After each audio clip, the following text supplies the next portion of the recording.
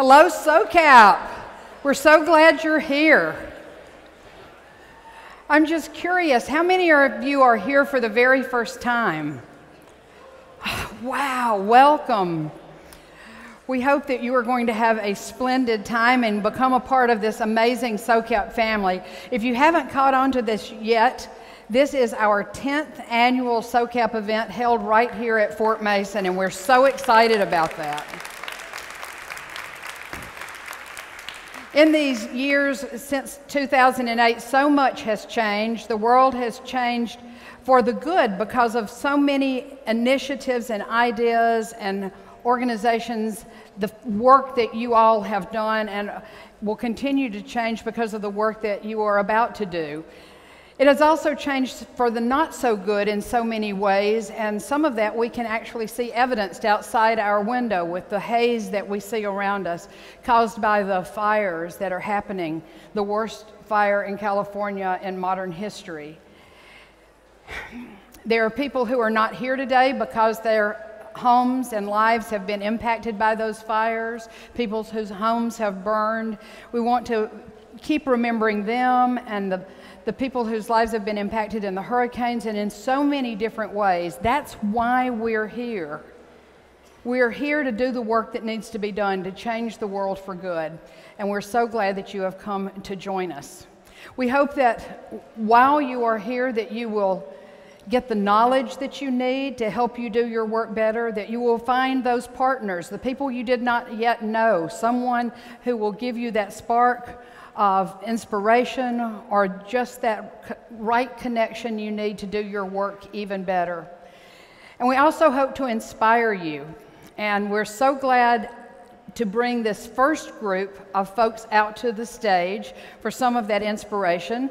The woman who is coming out to the stage has been a mentor to me and many, many, many others. She was a mentor to Tim Freundlich and Kevin Jones as they started their first fund with Good Capital, and a mentor as we launched SOCAP in 2008. And she will tell us about some of the work that she's doing now with Culture Bank and introduce us to some new friends who will talk to us about ways that we can make our lives more delightful and more impactful. So Penelope Douglas, can you come to the stage? Here she is. Look, yeah. Hi, everybody. Hi, everybody. Thank you. I am so excited to be here, and I was saying to somebody... Thank you. Can you hear me all right? Better? So excited to be here. Is that sounding all right? Is it sounding all right?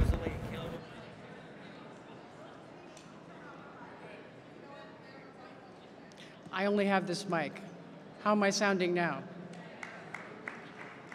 I'll be subdued. I'm very excited to be here, but I can't speak any more loudly than this in order not to cause interference.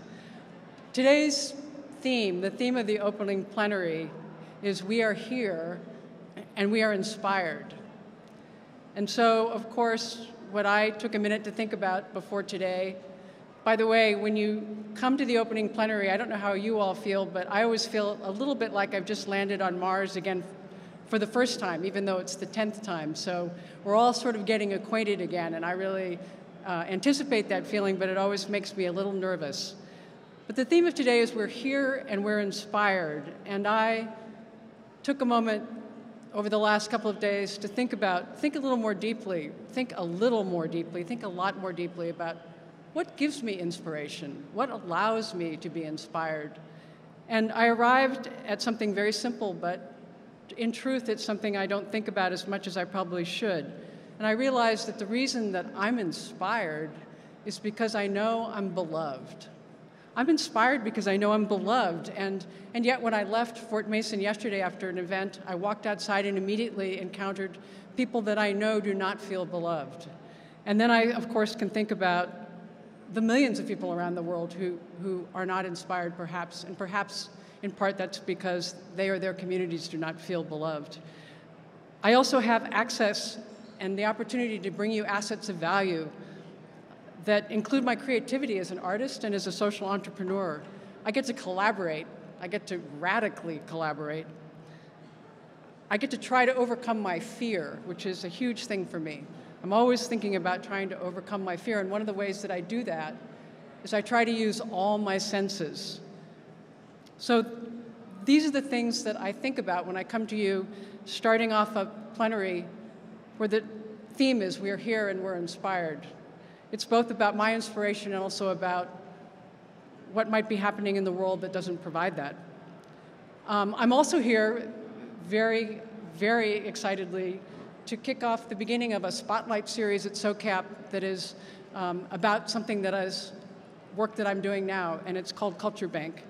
And so I couldn't be more excited and proud to introduce our first session of our Spotlight series on Culture Bank by introducing three phenomenal people, three globally renowned creative professionals. And I'll start by introducing Deborah Cullinan. Deborah is the CEO of Yerba Buena Center for the Arts here in San Francisco. If you don't know the mission of Yerba Buena Center for the Arts, or YBCA as it's known, it's we generate culture that moves people. Most importantly to me, selfishly speaking, Deborah is also my partner and my co-founder in our bold project called Culture Bank. Deborah's going to be joined on stage by an amazing gentleman named Mark Bamuthi Joseph. Mark is someone that I've gotten to know over the last few years. He's a 2017 TED Global Fellow. He's an inaugural recipient of the Guggenheim's Social Practice Initiative, and he's an honoree of the United States Artists Rockefeller Fellowship. I won't be able to describe this the way Bamuthi just did for us backstage, but he has an opera libretto called We Shall Not Be Moved that was commissioned by Opera Philadelphia, directed by Bill T. Jones, and recently premiered to rave reviews in Philadelphia and then at Harlem's Apollo Theater. His latest evening-length work is called Pelota, and it's also been receiving rave reviews, was commissioned by the Kennedy Center for Performing Arts. And he proudly serves as well as the Chief of Program and Pedagogy for Yerba Buena Center for the Arts. Third, and we're so fortunate to have her with us, is Sonia Renee Taylor. She's the founder and radical executive officer of The Body Is Not an Apology, which is a digital media and education company committed to radical self-love and body empowerment as the foundational tool for social justice. She's shared her work as an award-winning performance artist, activist, and educator in numerous countries, countless stages, and on major media outlets. She's leaving for New Zealand in 2 days to be part of the inaugural cohort of the Edmund Hillary Fellowship for Global Impact Changemakers. So we're here, and we're inspired, and Deborah and Mark Bamuthi Joseph and Sonia Renee Taylor are inspired people who are here to communicate with you today. Thank you very much.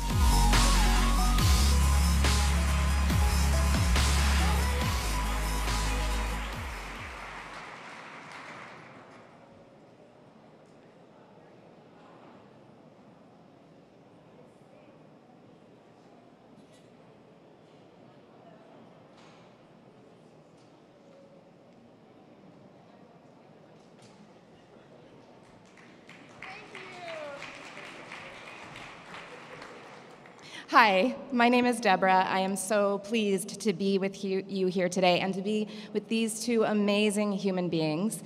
We're here to kick off the 10th anniversary SOCAP conference.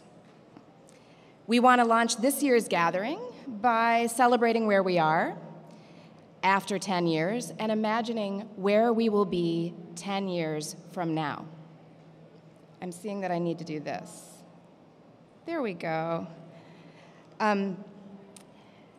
We want to articulate the anatomy of a movement. We want to celebrate how the mind, the body, the heart, and the soul of this social impact movement can, if we are willing, dance. So happy birthday, SOCAP. What an extraordinary thing. 10 years ago, a small group of people, visionary people, co-created a gathering to begin to acknowledge and fuel the potential of an emerging movement, one where meaning and where impact matters as much, if not more, than money. Like many of the artists that I get to work with every day, they set out to create something that they could not yet see. And I think it is our challenge to again do that. What is it that we cannot see, and what will we create together in the next 10 years? They laid the ground for a future possible, inspired by an urgent need for an alternative reality, one where social and environmental impact drive the way we deploy our resources and what we need in return. As a result, so much has happened. So much has been accomplished. New enterprises, new investment strategies, new business models, new possibilities. Yet, despite the gorgeous momentum, are we moving? Is culture shifting? Are we there yet? Do we have equity? Have we ended racism, hatred, bigotry? Is the wealth gap closing? And have we achieved income equality, climate change, sea level rise? The question is, do we care, truly care enough about one another that we will co-create a future of shared prosperity together? The question is, do we understand our interconnectedness? Are we dancing yet? The great James Baldwin said, "Not everything that is faced can be changed, but nothing can be changed if it is not faced."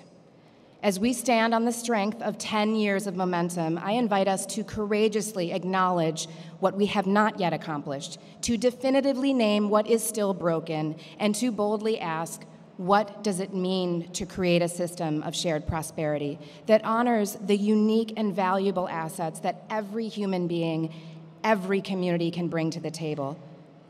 Are we willing to see and truly regard one another's power?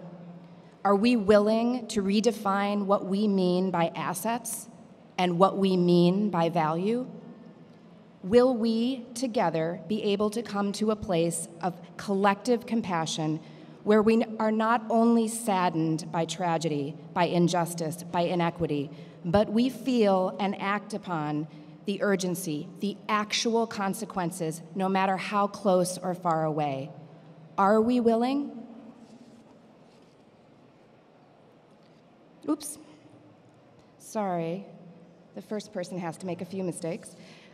I am imagining our next 10 years and a future that thrives on abundance and generosity. This abundant ecosystem de-emphasizes transactional interchange and emphasizes deep and lasting relationships. This ecosystem prioritizes shared prosperity and collective well-being. In this ecosystem, we see and value assets of all kinds, creating the possibility for thriving public life, and the possibility for us to see and actually acknowledge the things that we forget to value today. Language skills, intergenerational knowledge, youth leadership, art, culture, and tradition. These things make up our neighborhoods. They are vibrant, they are uniquely fascinating, beautifully diverse, and healthy places. In this ecosystem, investments transcend material gain, and we take the time we need to save this planet. Oops, again. This ecosystem thrives on diversity of thought and life experience and fuels emerging culture that can instigate change. Indeed, change starts with cultural movement. It takes hold with cultural shift. It starts with cultural movement. Change takes hold with cultural shift.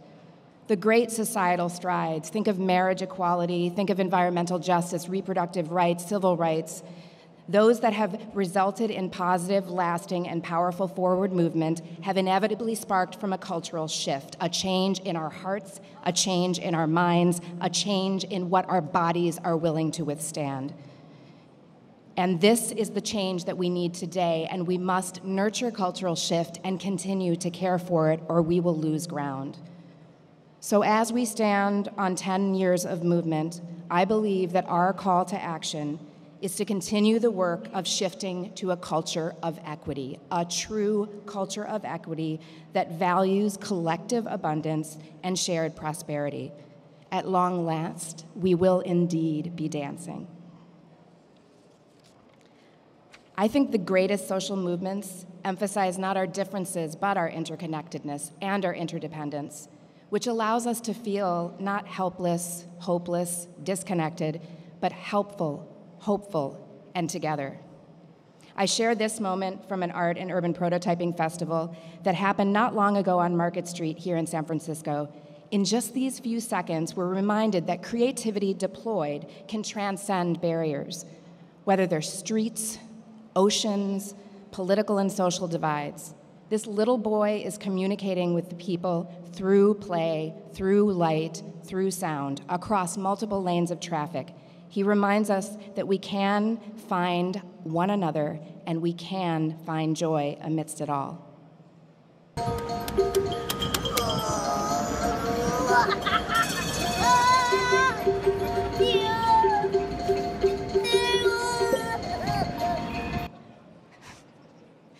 So, what do you say? Shall we dance together? Let's dance into this conference and into the next 10 years. We can do it. Thank you.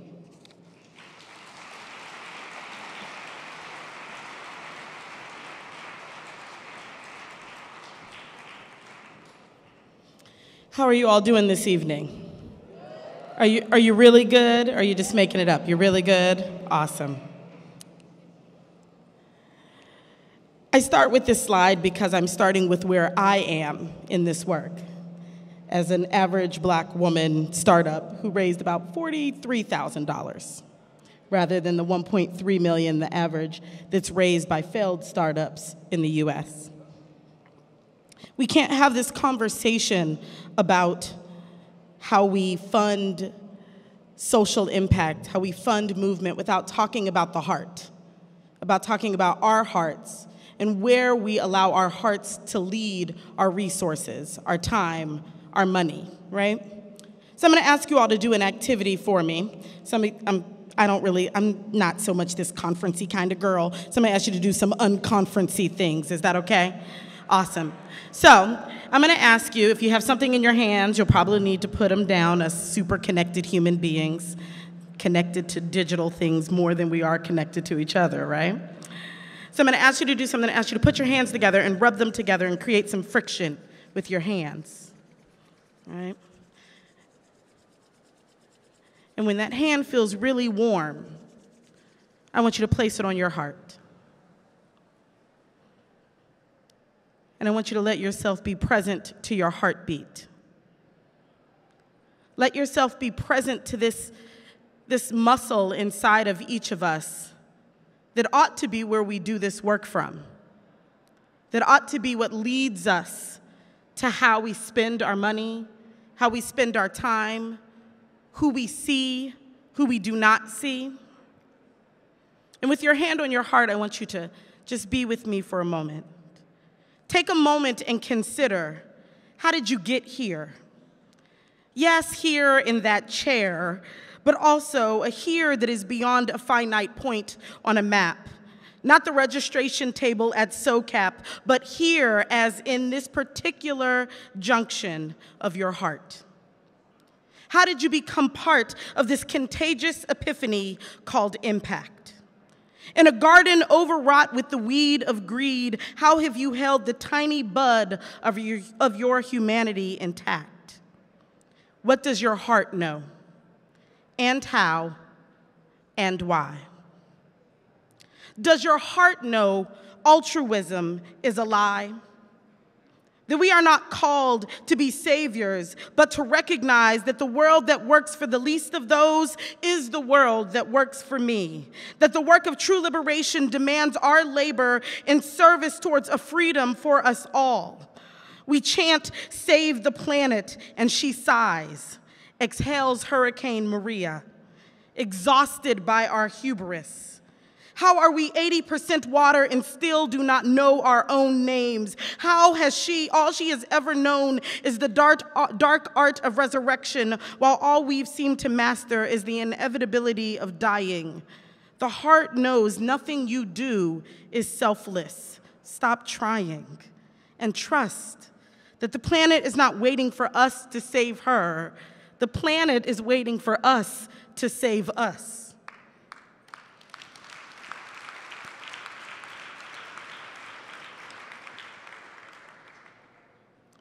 The heart knows the ego is a trap door, describing not only what we fall through, but what we fall for, how easily we are lured into believing that this is about the widgets we made, the check we wrote, believing the antidote to the chasm of injustice we seek will come through a convertible note, only understanding equity as the portion we take, not the portion we give, using our investment to build bunkers instead of a bridge.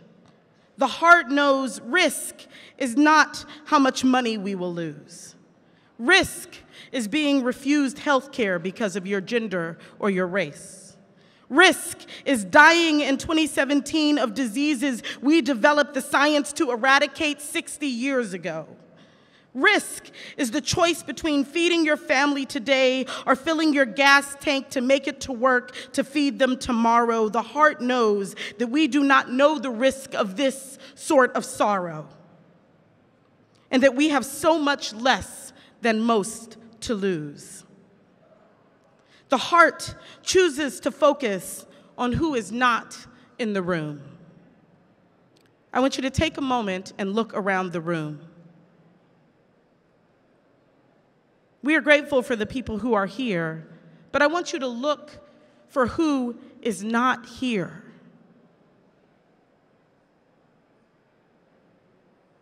Share with your neighbor really quickly, who do you not see in the room?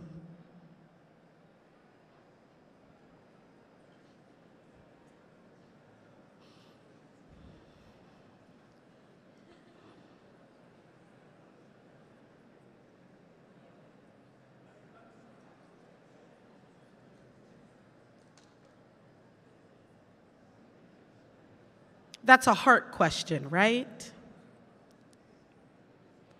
The heart begs us to see if we've built an impenetrable fort, a resort for the privileged of good intention. The heart knows intention is not enough. The heart says, I do not have the answers, but I have the resource to help those suffering find their own. The heart asks, how do we transform a fortress into a home? By opening the gate. The heart knows we cannot truly celebrate until the SOCAP plenary presenter is a disabled, undocumented trans woman of color who just raised $50 million in a funding round C.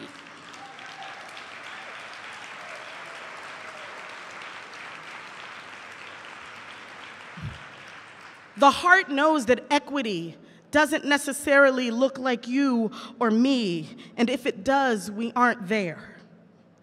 The heart knows that there is no bravery without fear, that we cannot fund our way to a better world.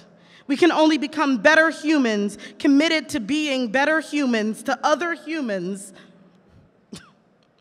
until we've made a world that works for all of us.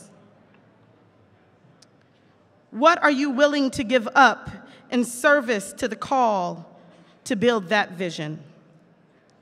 What must you alter in your mission to get us there? Black science fiction writer Octavia Butler wrote, "Everything we touch, we change, and everything we change changes us. The only constant is change." I know we say that that is our aim. The heart wants to know, are you willing to be changed?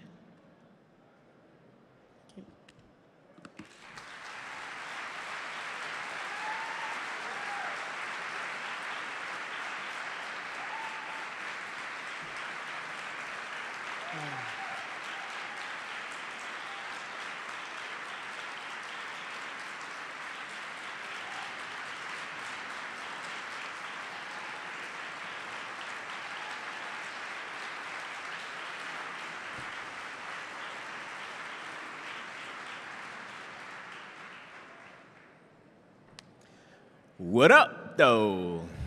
How y'all doing? Everybody cool? There's a tenet that we believe in here, energetic reciprocity.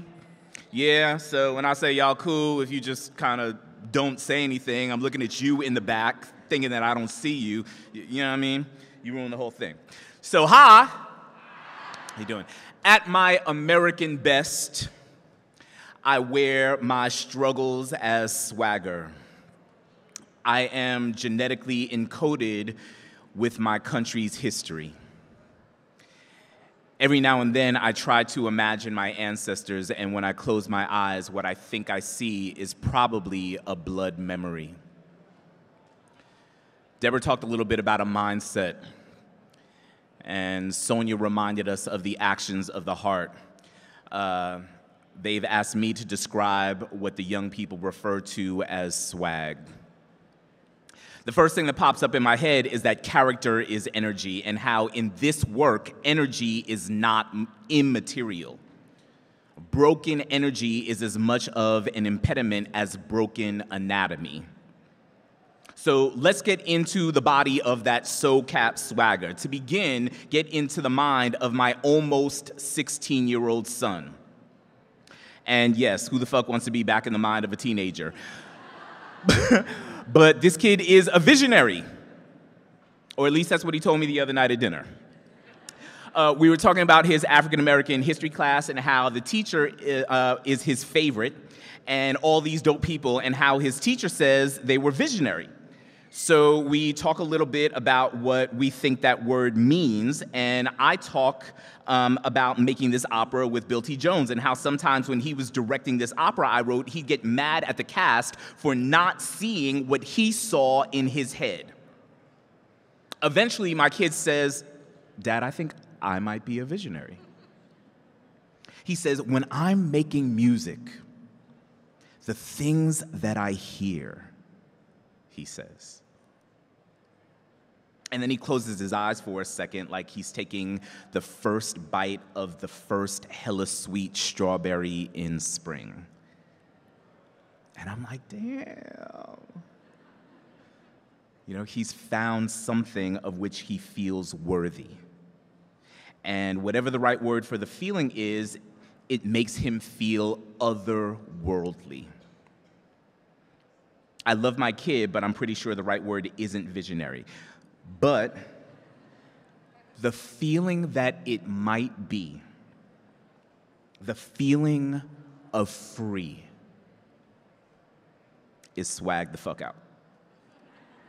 So now we can't just walk around here thinking that we're Stevie Wonder like my kid. So a sober reminder that we are living in the time of the visas, the wall, the healthcare repeal, the Goldman Sachs cabinet, the drunk at dawn accusations of wiretapping and Kaepernick, the fictional massacres, the actual alliances with Nazis and fascists. We are living in the time of the Muslim ban, Flynn, Sessions, Kushner, the homie Comey. You can't hear the screams for your island while he's on his island on a golf course. DeVos, Dodd-Frank, the Yemen attack, Kellyanne Fax, Soto, Bowling Green in Sweden, abandoning freedom of the press and banning tiny orange hands on the button, a glutton, the Constitution gutting, social safety net cutting, Kaiser Heil, Comrade Drumpf, Scalia think-alike, justice nominating, self-hating, pedophilic, rapist, climate science debating, ruling via tweet. He's tweeting at North Korea, yo. Racism is so embedded in America that when we protest racism, the average American thinks we're protesting America.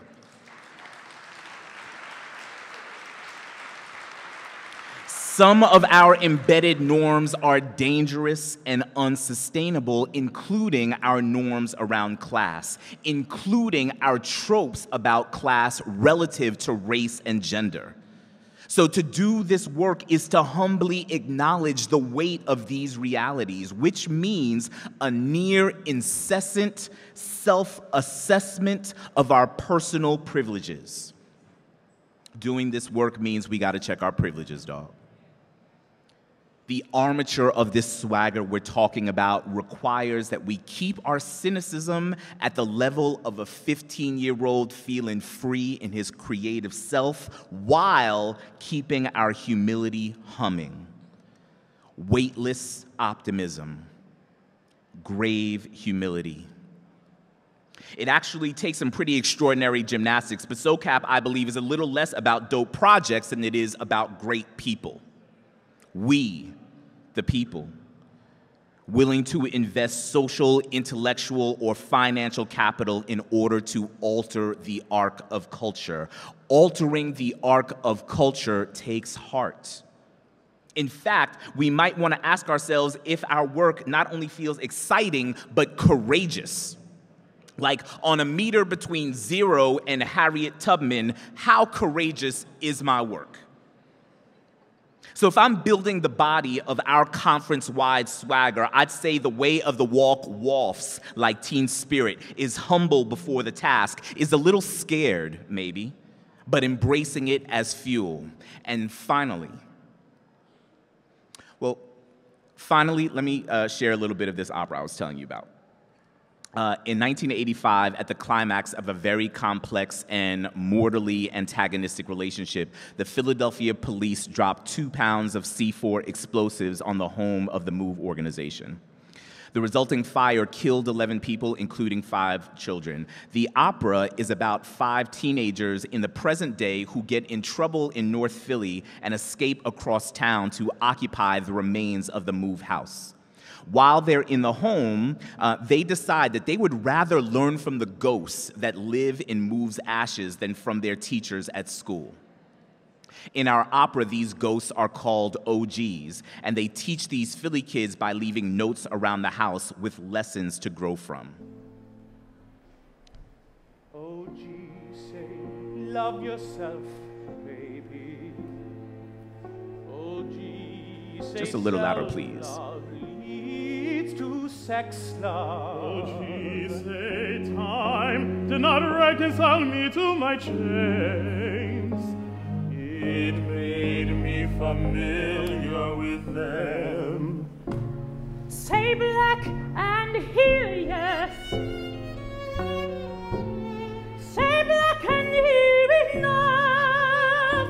Say love is the only word sweeter than black.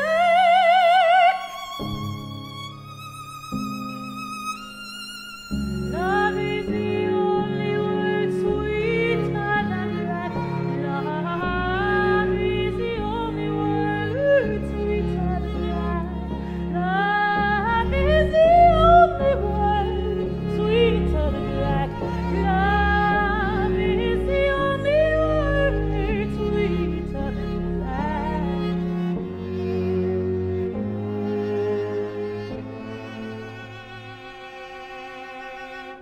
OG say, time did not reconcile me to my chains. It made me familiar with them. Say black and hear yes. Say black and hear enough. Say love is the only word sweeter than black. Somewhere in the swagger is the capacity to weaponize love. Like how that man John Holliday's voice took that word and stunned us with it. SOCAP, investigate the mindset, incorporate the heart work, and be on the lookout for the swag, for the strut of ignorant idealism in a still young body, the gait of a person who is aware that this folly might fail and faces the fear forward, sweetly, like a love song. Thank you.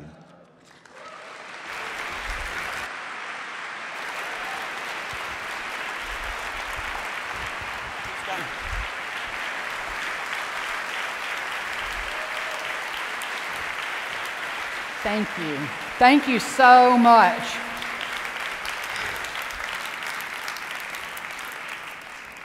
I think I have the best job in the world, getting to be a part of this great. There are people crying backstage, and I was one of them. It's just amazing. The next thing I get to do is to bring a friend to the stage, Hunter Lovins. Oh, well, she's already on the stage. She has attended SOCAP as a professor of business, as a climate activist, and an advocate of sustainability. And this year, she is here as an entrepreneur. She's one of the gang now. Change Finance went live today on the New York Stock Exchange with $1 million invested in the first day.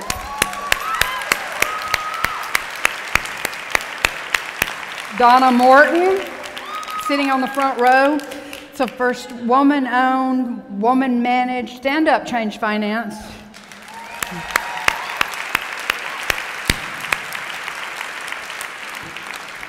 It's the first ETF that is 100% truly fossil-free. And Hunter's here, and she's going to talk to us about moving our money from doing bad stuff to doing great stuff. So Hunter, take it away. Rosalie, thank you. It is urgent, and I am inspired. We watched Maria hit Puerto Rico. There is incredible risk in the way in which we are dealing or not dealing with climate change. Trillions of dollars at risk. And just north of us, we are seeing the very real and very human effects of climate change. 15 dead and 100 missing. Who's not here? Entirely too many. But Becky said, you don't change things by fighting the existing reality. Invent something better. The future's already here. It's just not widely distributed. We have all the technologies we need to solve all of the problems facing us. Dr. Mark Jacobson down at Stanford. We can power the world 100% renewably by 2030. And Germany is on its way to doing it. Greenhouse gas emissions down, economy up. Thank you. Tony Seba, also from Stanford, says not only can we power the world 100% renewably, we will. Because of four things: fall in the cost of solar, fall in the cost of storage, batteries, the electric car and the driverless car. Fall in the cost of solar 3 years ago, Citigroup released the report Energy Darwinism, said this is the era of renewables because of the alarming fall in the cost of solar. Alarming to who? National Bank of Abu Dhabi, they know a little about oil. Even at $10 a barrel, oil can't match solar on costs. And solar jobs are growing 17 times faster than the rest of the economy now. We build a new solar array every 150 seconds. This prediction came out in April. Solar will hit 2 cents a kilowatt hour in 2017. It just did. The Saudis announced a 1.7 cent per kilowatt hour solar array. People say, we're going to be the Saudi Arabia of solar. Saudis said, excuse us, we're going to be the Saudi Arabia of solar. Actually, they're not. The Chinese are. The Chinese this year hit their 2020 target for deploying solar. These are floating solar arrays. Why? Because they can't breathe. The air that's out here, Dorit Lawson on the Change Finance team used to work in Beijing with the State Department. Said she should have brought her masks from Beijing today. The Chinese can't breathe, so they're going clean. Last month, they announced they are going to start phasing out the internal combustion engine. They will launch the world's largest carbon market this year. And last week, Jerry Brown, I believe it was Tuesday, sat with Mary Nichols, California Air Resources Board, and said, Mary, if the Chinese are doing it, why can't we? Wednesday, Mary said, we can. Friday, Jerry said, we will.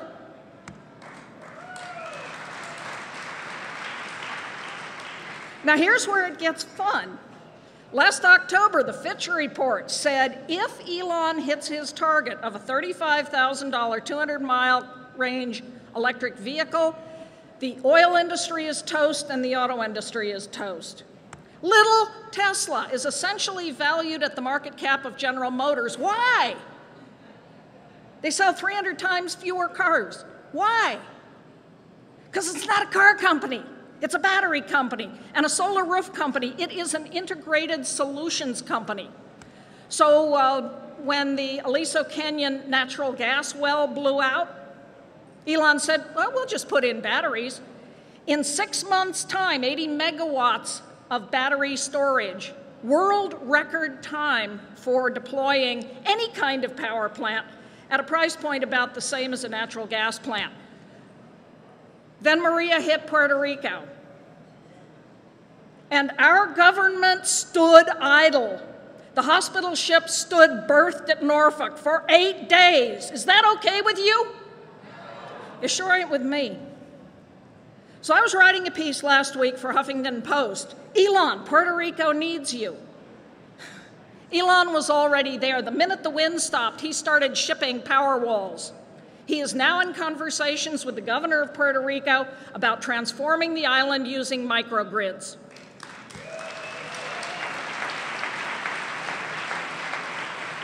We have the technologies we need. And so Bloomberg, cheap battery storage, could dump the credit market. The driverless car. I mean, we've all thought about, well, what are cab drivers going to do? What are Lyft drivers going to do? If Tony Seba is right, we are looking at the end, the demise within 10 years and maybe as soon as 5 years of the oil, gas, coal, uranium, nuclear, utility, auto industries, and the banks that hold paper in them. We are looking at the mother of all disruptions. And we've no earthly idea how to deal with it. It gets better. Mark Campanelli, who is here somewhere at Carbon Tracker, created these numbers.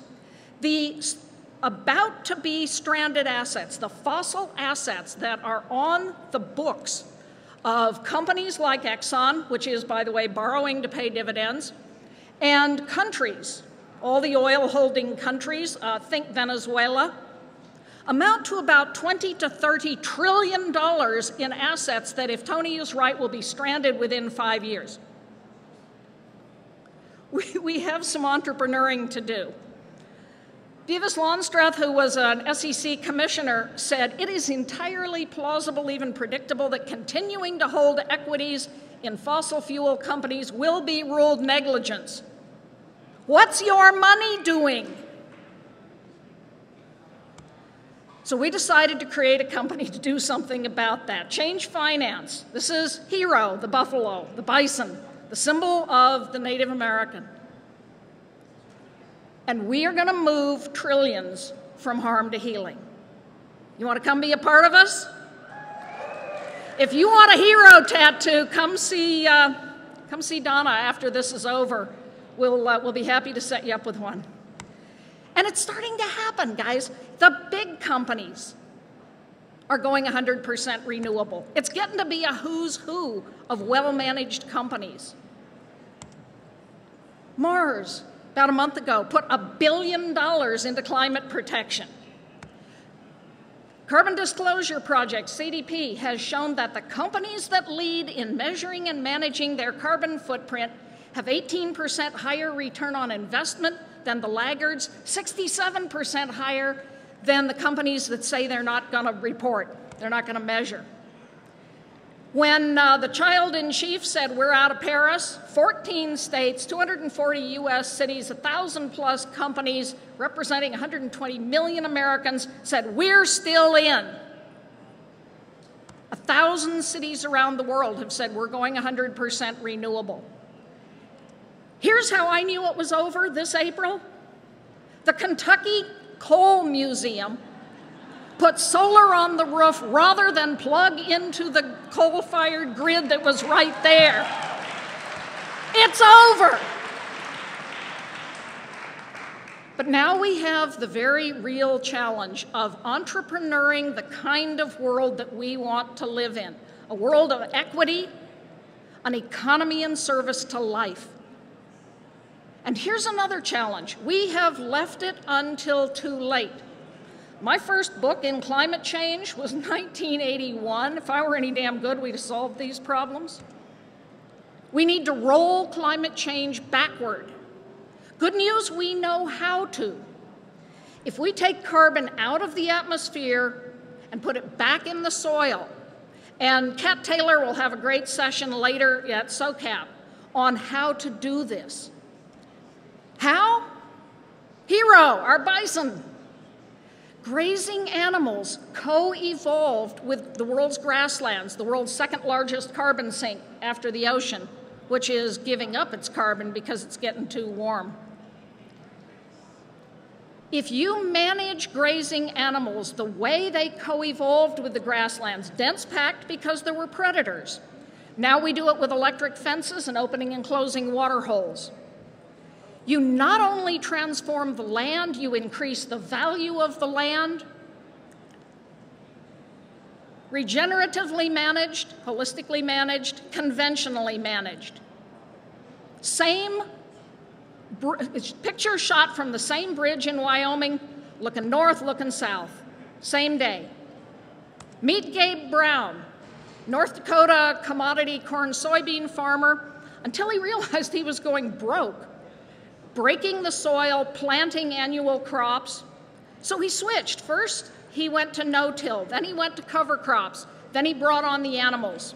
And in some of his plots, he went from a little over 1% soil organic matter, that's carbon, to over 11% soil organic matter in a span of 10 years. If we did this over the world's grasslands, in 30 years, we'd be back to 280 parts per million concentration of CO2 in the atmosphere. That's pre-industrial levels. We know how to do this. So Patagonia is getting into the act. This is Kernza wheat, the long-rooted stuff next to annual wheat. They're making beer out of it. Come on, if we're going to save the world, we got to have fun. This is what inspires me. We know how to do it. It's urgent. We have to do it. Maimonides said each one of us must act as if the entire world were held in balance and anything that we do could tip the scale. So why am I inspired? Because you're all here. Let's go do it.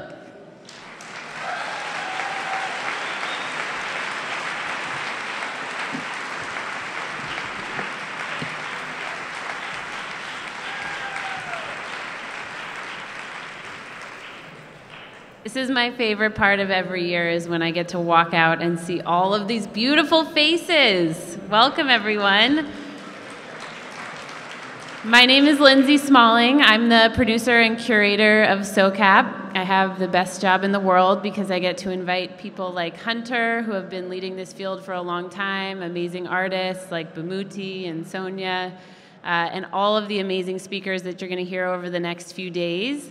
And we know that there's just as much insight and wisdom and energy coming in from this crowd, so I'm so excited you're all here.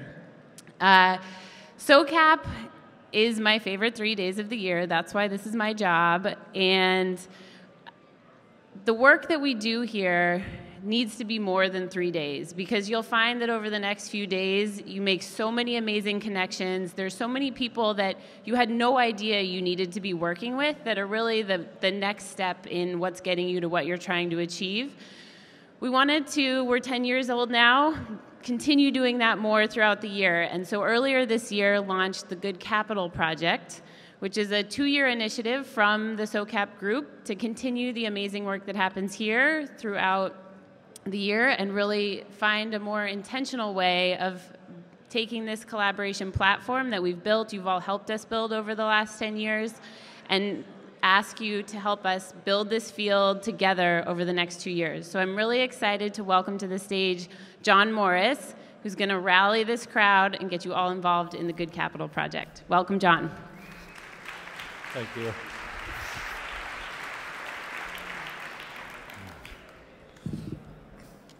Lindsay is amazing, as most everyone here knows, and she never stops.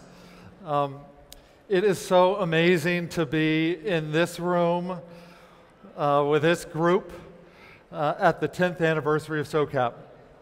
We're not only celebrating 10 years of vision and hard work of our founders, Rosalie and Kevin Jones, but 10 years of curated conversations by many of you around so many topics that challenge, inspire, or exemplify an approach to empowering capital for better outcomes. Bob Caruso and I are so grateful that Kevin and Rosalie invited us to get on board the SOCAP train. It has been an amazing journey so far, and there's so much ahead of us. This room is incredible. It's the only place I know that is made up of investors, lenders, givers, builders, artists, entrepreneurs, engineers, and Imagineers that are all values-based and purpose-driven. The brain power in this room and the experience base of the people who gather this week is inspiring. Earlier this year, the SOCAP team brainstormed around the best way to harness that power as a force for change beyond SOCAP week to fully realize the impact economy. This led to the launch of the Good Capital Project. The fact is, Wall Street, from its beginning, was built around transactions. And therefore, capital has followed transactions, and a supply chain has been created that has created a really efficient capital market system. Consumers are now calling for a better system, one that includes purpose and sustainability and can turn our world's human challenges into our human investment opportunity. For us to accomplish this, it calls for the efficiency of the traditional financial markets, but embracing an impact lens to ensure that purpose and sustainability are embedded into the capital market system to create the world impact we're looking for. We are all here with a shared desire to apply human and financial capital to create a more just, more sustainable, and more inclusive, empowering world around us. But it can be frustrating.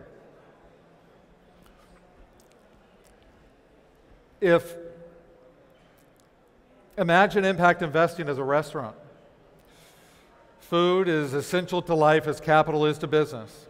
There would be healthy and fresh ingredients sourced from local producers to serve various preferences. There would be culinary experts to turn those ingredients into mouth-watering solutions that fit many personas. The menus would be designed to give clarity around those options, and the waiters would be trained to make that very best dining choice for you personally. We would all leave this restaurant happier and healthier. We need systems, an efficient supply chain, an investment taxonomy, the plumbing or connective tissue that unifies our common passion and intentionality with our ability to succeed. We need common curriculums, shared databases, online product catalogs, templated legal documents, a unified industry lexicon, advisor certification, impact research that fits different customer profiles and asset classes. We need open source directories of failed and successful case studies, and on and on and on. So how do we create a better restaurant with happier and healthier outcomes? What's missing? How can we change this? Is there anyone stopping us? Is there a law stopping us? Is there a set of cultural norms that's holding us back? Our view, this is not a supply and demand problem. This is not a terminology problem. It's not a concessionary versus ROI debate problem or a perception problem around the term impact. This is a design problem. And here in the room are the designers. The design thinking movement, like SOCAP, also has its roots in this town. Tim Brown, founder of IDEO, which came out of Stanford Design School, has been a leader in bringing design thinking mainstream. Tim Brown spoke at the first SOCAP 10 years ago. Kevin Jones had the foresight to see impact investing as a design problem. Therefore, it's very fitting we launched the Good Capital Project, a 2-year design thinking approach to aligning the capital markets with the human needs of tomorrow during this 10th anniversary.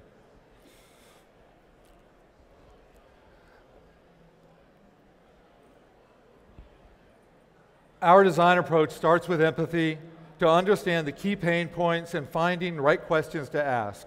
The definition to those questions by identifying the most crucial to ask and to who. Then ideation by asking those questions to all stakeholders and get the best ideas. We want to hear every possible solution to those questions, making this not an either or, but a yes and approach. Then we'll curate those ideas to launch prototype solutions that can be achieved as the most viable projects within our 2-year time frame. These projects will undergo testing and measurement, leading to a self-sustaining future and have a life of their own. The purpose of the Good Capital Project is to use design thinking and cross-sector collaboration to bring increased clarity, structure, and efficiency across the impact economy for full industry maturity.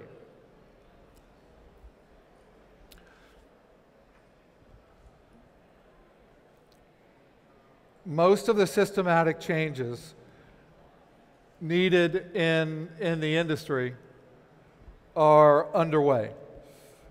Most of the systematic changes need to improve the capital markets of the future will undoubtedly come from the efforts being made by leading organizations in the room who have led this impact movement. You will be able to hear about a number of these initiatives over the next few days, and we feel the Good Capital Project can amplify these efforts by reaching beyond the known leadership to the whole community, to other sectors, to be inclusive in connecting the dots. We feel a dot connected is a network. Unconnected, it's an island. Impact at scale requires networks, not islands. So we welcome everyone in the room to participate and are looking forward to making sure we connect the dots to other networks globally. And one of you may just have that amazing differentiating idea that creates the first impact unicorn, described at the Global Steering Group conference last July as an effort that improves 1 billion lives.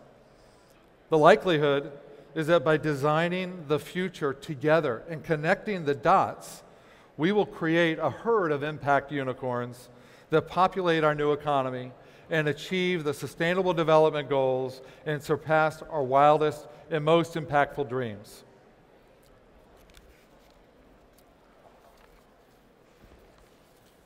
The Good Capital Project has asked that those people who want to get involved to self-select into 6 working groups focused on solving the grand challenges to mainstream impact investing. The teams will use their collective expertise to bring the best ideas to bear, while the GCP design team will facilitate the collaboration, research specific solutions, and prioritize deliverables.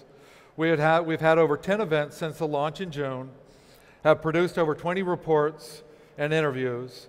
The GCC website has continued to evolve as a place to make all of this work available.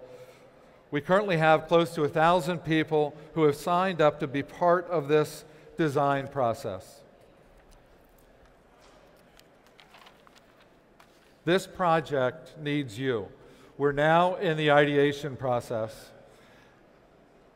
and there are a number of issues that we need help answering the questions and coming up with the best solutions.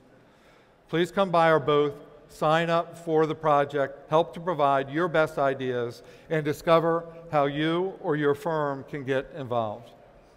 When we dreamed up the Good Capital Project, we saw it as a way to invest back into our community and accelerate impact. But we could not have done it alone. We're grateful to the courageous sponsors who helped us get this started 2 or 3 months ago. Deval Patrick and Bain Capital felt that this was needed for the impact industry, and the board of Investor Circle were very supportive of this effort, as well as leading participants across the supply chain who provided this project critical resources. We're also grateful to see so many of what I would call the impact pioneers come to support this effort. We will now be reaching out to a broader audience to support this effort, hope to engage as many partnership discussions with as many dots to build an amazing global network to design a better capital market system. Lastly, we celebrate the last 10 years of purpose and shared vision in this room. Please join me at marveling at the leaders that make up this community. Like a vintage champagne, this vision has fermented, and this impact economy cork is about to pop. The fruits of your labor have turned the Kool-Aid that we've all been drinking into a robust California sparkling wine. Over the next few days, I hope you savor this impact meal and raise our celebratory glasses filled with your ideas that are all bubbling up to design a world of good and leave this restaurant knowing we are healthier, happier. Let's design a world of good together. Thank you.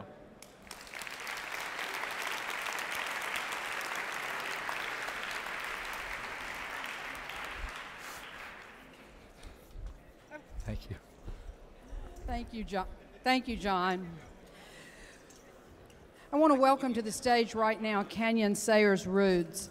She is from Delta Digital Smoke Signals, and she is going to spend a few minutes with us here, reminding us about some of the things that we may have forgotten, whose land this was before we arrived, and helping us refocus again our attention to some of the things that deeply matter. Canyon. Thank you.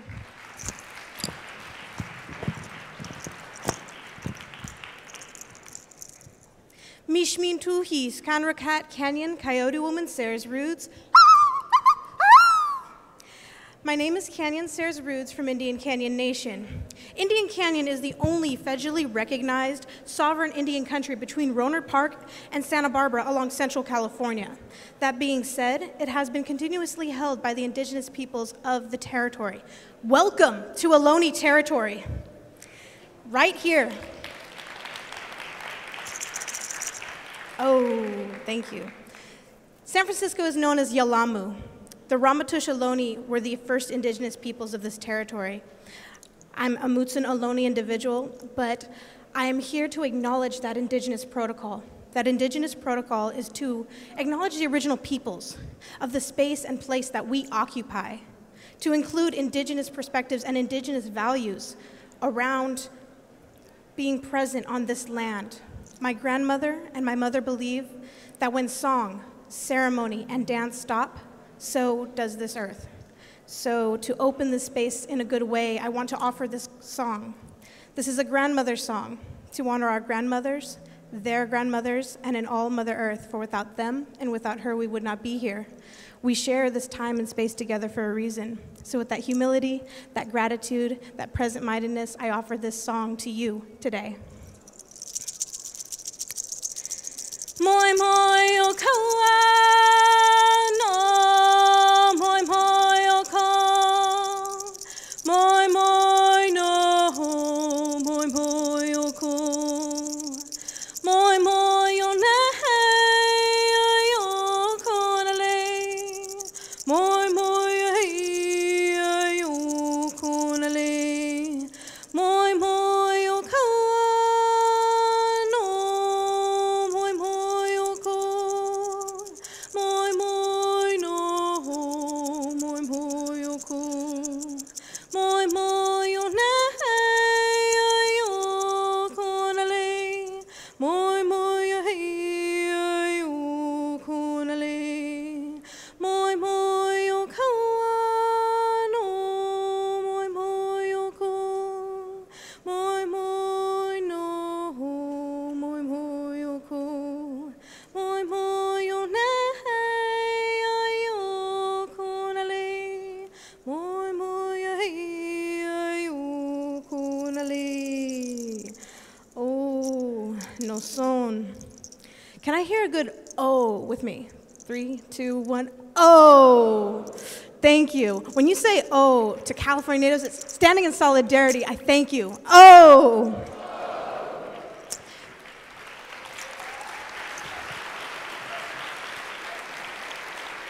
Thank you for acknowledging Indigenous protocol. I would love for you to meet the roaming Ohlone, and we will be here. And let's talk about how to include Indigenous values, Indigenous perspectives with this opportunity to make an impact. Thank you.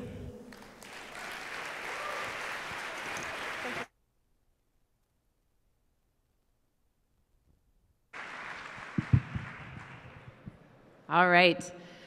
So, oh, and there's a bird in here. That happens just about every year. Usually they end up on this table at some point, walking around right as presenters are talking. So you never know what you're going to get at SOCAP. This is our 10-year anniversary. You're going to hear that over and over again. We're really celebrating. We have lots of swag this year to celebrate the 10-year anniversary. And the folks who are coming up next were here 10 years ago with us when we started. And 10 years went by really quickly, and they wanted to take this opportunity, now that we're 10 years in, to remind us of all the progress that we really have made. I think some of the messages you've heard here so far are about all the work that's left to do, and that is 100% what we are here to keep moving forward, to not look in the rearview mirror. But it's really important to contextualize these things in the ways that things have changed. And they've done this in a really creative, beautiful way. And I'm excited to welcome to the stage the folks from Halloran Philanthropies, Tony Carr and Audrey Sellian, and they're accompanied by the Music Action Lab.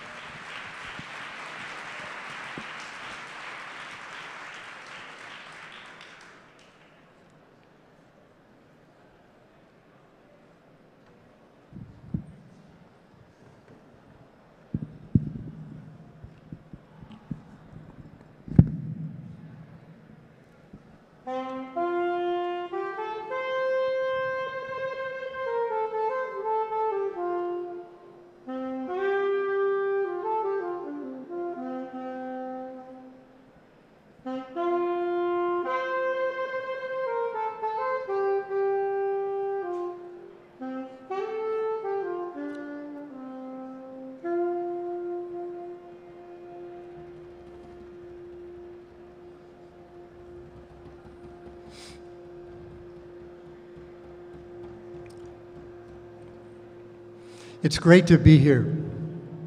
We are joined today with the awesome musicians from the Music Action Lab in San Francisco, founded by Drew Foxman.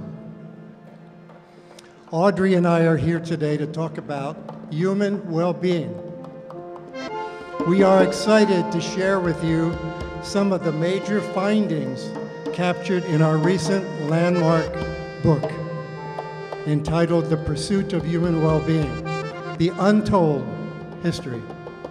The book is a major global publication and is a tribute to the vision of Harry Halloran and his commitment to build the world we all want. So our journey started many years ago, just about the time that SOCAP was founded 10 years ago. Our focus was to trace the history of human well-being, to learn from the data we collected if the world was getting better or getting worse. History shapes the present. We moved beyond the public square in our research to document what was really happening within all countries in the world in health, education, poverty, and happiness. We found, to our surprise, that there were exciting reasons to be cheerful and optimistic. People have risen out of poverty at amazing rates. Child mortality has plummeted. Standards of literacy, sanitation, and life expectancy have never been higher, and we are living in history's most peaceful era. We found dramatic advances in well-being in all regions of the world. We found strong international support among countries for well-being. Countries like Africa, Asia, or continents like Africa, Asia, and Latin America experienced significant well-being improvements. Progress was due in large part to globalization and foreign aid, which fostered partnerships in business, government, and philanthropy. Now, anyone paying attention to the media today is likely to feel that the world is falling apart, and the only attitude that really makes sense is profound pessimism. I have a different view. I think the world is far from falling apart. In fact, it has never been better, more prosperous, safe, or just. The pursuit of human well-being is the story that must be told about the history of human progress over time. Progress we can all be proud of. The good news is life really is getting better. Well-being is about having a good condition of life, characterized by health, happiness, and prosperity. It's a combination of feeling good and having meaningful relationships and accomplishments. Human well-being is a process of enlarging people's spectrum of choice, the most critical choice being to live a long and healthy life, to be educated and to have access to the resources needed for a decent standard of living. The notion of the good life has existed since the times of ancient Greece. It involves being well off, being fed, clothed, sheltered, educated, and healthy. It also means being honest, courageous, just, generous, compassionate, and hospitable. The good life is a virtuous life. What we've found is that humans have an inexorable, determined obsession with improving their lot. We mostly work towards higher collective standards of life on this planet. This is a unique characteristic of being human. Today, we are collectively in a state of health and well-being that has never before existed for large masses of people. For most of us, we have on average 8 decades of life within which to pursue our interests. We do so in a more disease-free state than ever previously existed. For those of us struggling with disabilities, we use an array of tools of every describable type to help us. We travel the planet in large numbers and at speeds never previously attained anywhere. We're healthier, better educated on average than the people who walked our cities living just a generation ago. We're also growing increasingly aware that the way we ask our questions matters. As a good friend once told Tony and I, words make worlds, and indeed they do. How we think affects the questions we ask and what we see. Our observations matter. There are 2 ways to see this world, from a perspective of abundance or one of scarcity. Is the glass half empty or is it full? Are we less poor or are we rich? Are we less illiterate or can we read? Are we less sick or are we well? The language we use affects how we think and indeed everything around us. Life expectancy provides a good initial barometer of human well-being. This indicator not only gives us information about the average years a person is expected to live, it also relates to the condition of the person's health during their life, their access to basic health services. Today, two things are true. There's a continuing high rate of child fertility, combined with a high rate of population aging. The dramatic increase in life expectancy during the 20th century ranks as one of the world's greatest accomplishments. Life expectancy rose to 71.5 years, an increase of almost 20 years since 1960. Life expectancy was 31 years in 1900. In Nigeria, South Africa, and Tanzania, the length of life has increased by 50%. The changes we see today in global health would have been unimaginable amongst our ancestors. Their health conditions were so bad that many children died before the age of 5. Most babies born in 1900 did not live past the age of 50. Infant and child mortality, which have posed major threats to child survival worldwide, are now at historically low levels, down over 90% since 1990. Over the last 45 years, infant mortality declined 58%. Child mortality, 62%. Maternal mortality declined 27%. There were 11 million fewer child deaths in 2012 than in 1970. Vaccinations against crippling childhood diseases now reach already 80% of the world's infants and children. Already 17 years ago, average child deaths due to AIDS had declined from 40% to 12%. We've seen nearly 50% reductions in malaria mortality rates in Africa. There's been an 88% drop in measles-related deaths. In 40 countries in Africa, at least 25% reductions in child mortality have been achieved since 1990, while in Eastern Asia, maternal mortality rates have fallen by 65%. In education, it's a cornerstone that advances individual and community well-being. None of the improvements in well-being would be possible without the expansion and access to knowledge. Governments today are now investing more resources than ever to educate their citizens. Enrollment in primary education has become almost universal. Secondary education reached 74% in 2012, and great progress has been achieved in the enrollment of women and girls. Education of women is the best way to save the environment and indeed is a well-documented major driver of economic productivity. One of the most remarkable results in education is the progress in adult literacy. Adult literacy reached over 85% globally in 2012. The literacy rate in 1900 was about 20%. It's now become the norm in our world. In Africa, the continent has seen net primary enrollment rates increasing to 77% by 2012. Let's look at poverty.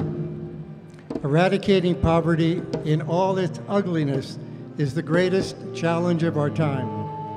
When people anywhere are desperate, people everywhere are at risk. Martin Luther King tells us that injustice anywhere is a threat to justice everywhere. 40% of the world lived in poverty in 1990. 25 years later, poverty dropped to 10% in the world. Imagine, poverty was reduced by 1 billion people in 25 years. A remarkable achievement. Poverty reduction was driven primarily by economic and social progress of China, India, and Southeast Asia. If you go to the World Bank's overview of China, you'll find a striking comment, and I quote, "Since initiating market reforms in 1978, China has lifted more than 800 million people out of poverty. Imagine. China has lifted a significant, really, China is to be applauded for being the world hero in poverty reduction. The reduction of poverty is one of the world's greatest humanitarian achievements. It never would have happened without the commitment and cooperation of nations working together with the United Nations. Progress is particularly remarkable when you consider that the world population has doubled since 1960. Sub-Saharan Africa, the cradle of humankind, struggles with poverty. In 2000, The Economist presented Africa to the world as the hopeless continent. 10 years later, in a complete turnaround, The Economist featured Africa as Africa Rising. This positive narrative speaks to economic growth, educational accomplishments, and agricultural innovations. Sub-Saharan Africa, despite all its challenges, has made great gains in well-being and is indeed on the rise. Foreign aid programs have helped countries make enormous progress. Disease and poverty projects are the clearest examples of opportunities designed to alleviate human misery. After a generation of great progress, the world's commitment to the poor is currently under attack. Government support is more uncertain now than at any time in recent years. This is a grave concern. In 2015, the United Nations adopted the Sustainable Development Goals. The most important goal of all is no poverty. This goal calls on us to work together to end poverty by 2030. The goal is to eradicate, not merely to reduce. This goal represents a major leap forward among nations so that no one is left behind. We are a long way from eradicating poverty and leaving no one behind. Someday, when poverty is gone, according to Mohammed Yunus, we'll need to build poverty museums to display its horrors to future generations. They'll wonder why poverty continued so long in human society, how few people could live in such luxury while billions dwelt in misery and deprivation. The media struggles to tell the story of what's really happening. Good news about poverty is hard to spot because good news is often overlooked. The best headline I've seen for poverty is, poverty fell yesterday by 137,000 people, and it fell every day by 137,000 people for the past 25 years. To me, it is a clear and indisputable fact that investment in well-being saves lives and frees up human potential. And that generosity represented here, generosity is one of the most powerful exports that we have to achieve well-being in the world. Happiness and life satisfaction are among the most important indicators of well-being. International organizations like Gallup and the World Values Survey measure how satisfied we are with our lives daily. The biggest gains in life satisfaction are found among African countries. This is likely related to access to energy, health, education, and infrastructure services.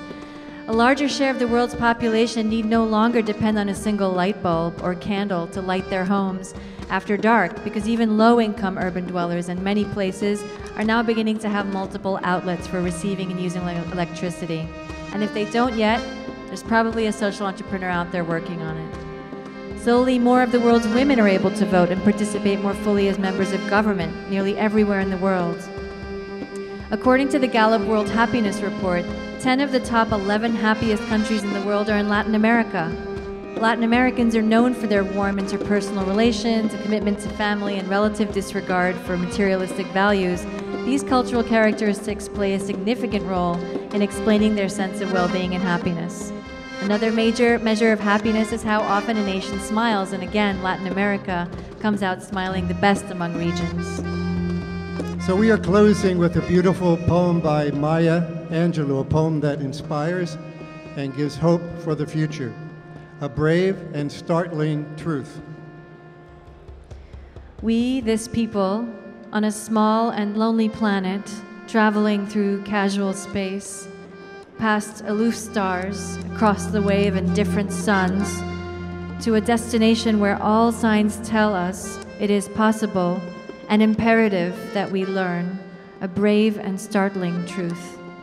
When we come to it, to the day of peacemaking, when we release our fingers from fists of hostility and allow the pure air to cool our palms. When we come to it, when the curtain falls on the minstrel show of hate, and faces sooted with scorn are scrubbed clean. When we come to it, when we let the rifles fall from our shoulders and children dress their dolls in flags of truce. When landmines of death have been removed and the aged can walk into evenings of peace. When religious ritual is not perfumed by the incense of burning flesh and childhood dreams are not kicked awake by nightmares of abuse, we, this people, on this small and drifting planet, whose hands can strike with such abandon that in a twinkling life is sapped from the living, yet those same hands can touch with such healing, irresistible tenderness that the haughty neck is happy to bow and the proud back is glad to bend. Out of such chaos, of such contradiction, we learn that we are neither devils nor divines. When we come to it, we, this people, on this wayward, floating body, created on this earth, of this earth, have the power to fashion for this earth a climate where every man and every woman can live freely without sanctimonious piety, without crippling fear. When we come to it, we must confess that we are the possible. We are the miraculous, the true wonder of this world. That is when, and only when, we come to it. The progress of human well-being is a global success story. We are the beneficiaries of a healthier, richer, and better educated world. The dramatic improvements captured in the pursuit of human well-being must be shared widely to continue expanding the growth of humanity. Just imagine what can be accomplished in the next 100 years.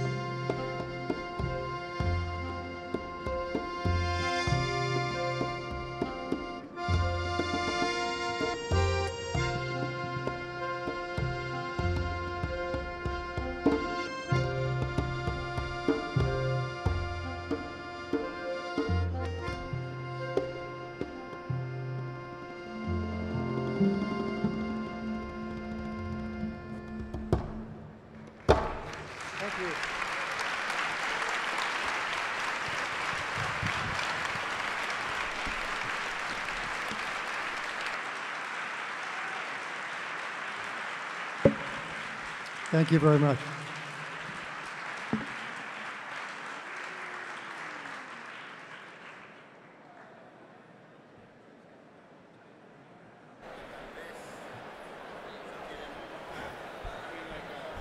That's great. How about that music? How about that presentation? So you know where we're going tomorrow morning, right? Back to. Oh, okay. So my name is Drew Foxman. I'm the founder of the group that you just saw. In the B building, there's a library. And it has a name. Okay, I'm not sure what that feedback's all about. How y'all doing tonight? My name is Drew Foxman, and I'm the founder of a global social justice accelerator for musicians from around the world. The folks that you saw on stage are part of our 2017 cohort, and we have artists participating from Armenia, Nicaragua, Kosovo, Tanzania, Kenya, Japan, and here in the US. And we're super happy just to be a part of celebrating 10 years of SOCAP and to collaborate with Halloran. And when we think about what does this collective community look like in 10 years, we see a place where musicians are just as big a part of the narrative and the part of the change that we all want to see. So we're about to go play and help celebrate SOCAP out here in the main room. So with that, let's help celebrate 10 years of SOCAP and another 10 years of great work. Thanks.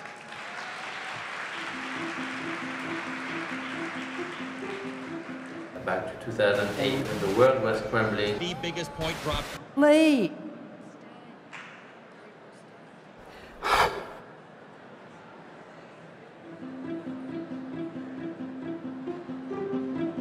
Back to 2008, when the world was crumbling. The biggest point drop that we've ever seen. Is your money safe? The fall of Lehman Brothers. Everybody was like, you can't be serious. You're never going to find money. And so, you know, it would have been the end for us. And we actually, that's SOCAP, the name of our first investor, who came in 6 months later, still in the middle of the crisis, was given to me. So again, you know, SOCAP saved that to Rico, if I may say. SOCAP attracts some of the best entrepreneurs, and getting to see them on that stage has been tremendous as far as bringing opportunities to investors. There's this ideal of inclusiveness that I know SOCAP's organizers aspire to. I'm just very proud to be a part of this community. Ascendi is a Berkeley-based social enterprise that makes best-in-class soccer balls that are fair trade certified. We specialize in fast-growing niche markets. Our goal is to really change the way that the industry works with the game and to really change the way that the industry looks at supply chains to make it more ethical and more sustainable. SOCAP last year, there's like coffee shop and all of these like tables outside, and I had a series of just incredible meetings with other investors and entrepreneurs who were looking for funding, and I just was like at that one table and like had set up meetings, and then people would just walk by, and I like had all these impromptu conversations. I had like one of the most productive Thursday afternoons ever, just sitting there outside in the sun. I was just learning about the impact investing space, and two women that I was working with, they knew about SOCAP and kind of dragged me along. The next thing I know, I was on a panel at SOCAP talking about investing in Oakland and how important it is to invest locally. SOCAP has had an impact on my life in that, you know, I met the people who are now my partners. SOCAP is an environment where you meet people that you don't expect to meet. Every single time, I'm positively surprised of who is showing up, and I think that's the power of SOCAP.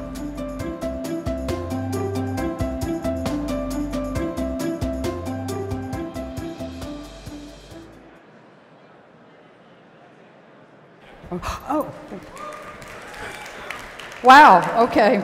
Well, there was a little bit of a miscue, so most of you have already left, but we don't care about them, but we're gonna have a little party. And Kevin, come on out here. And we've got a birthday cake. We don't have candles, but we have a birthday cake. And we would like for anybody who has either been to all of the SOCAPs or was at the first SOCAP or a part of the first SOCAP to come up here on stage with us. All right, BJ and Asher. Where's Jeff Toller? Yeah, Jeff, come on up here. Aaron, come on up here. Anybody else who's been to all the SOCAPs? There's only 2 or 3 people who's been to every single one of them, so. I'm going to invite Hunter to come back up here with us too, but I want Harry Halloran to come up here. Right, exactly. And Mark Carr to come up here, because they were the people who got this thing started by being the first sponsors of SOCAP, and I think Hunter was at our second one. Where is Mark? Mark Carr, where are you? Tony Carr? I mean, Tony Carr. Mark Beam, where are you? Mark Beam and Tony Carr. Now, anybody who's worked on any SOCAP, who's been on, Amy, are you here? Amy Benzinger, you're supposed to be here. She's not here. She was. Okay. Okay. We lost everybody. We did. We lost everybody. And do we have matches? Does anybody here smoke? I have a light in my bag. Yeah, okay. These birthday candles were on Asher's 10th birthday cake. This year. This year. This is the 10th SOCAP. And we're going to light these candles, and he's going to blow them out for us.